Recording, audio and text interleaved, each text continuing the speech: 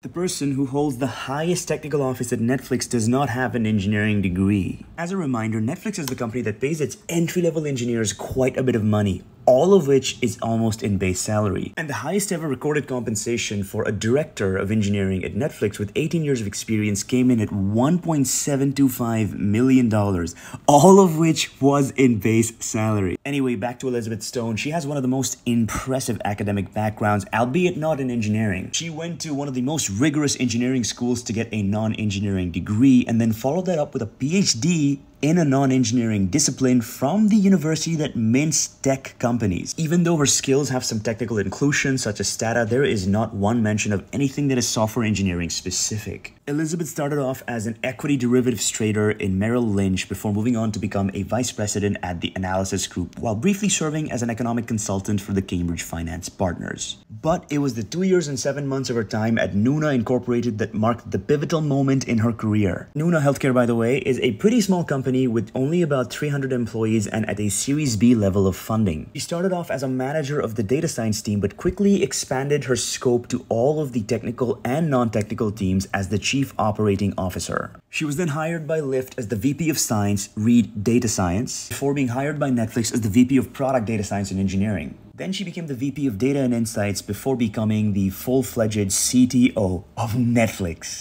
Two key takeaways from this. Number one, you don't have to be a technical person to be an effective leader. In fact, a good leader is able to delegate and give autonomy to the engineers they manage. And number two, tech companies, particularly top tech companies, prioritize the insights that you can get from data.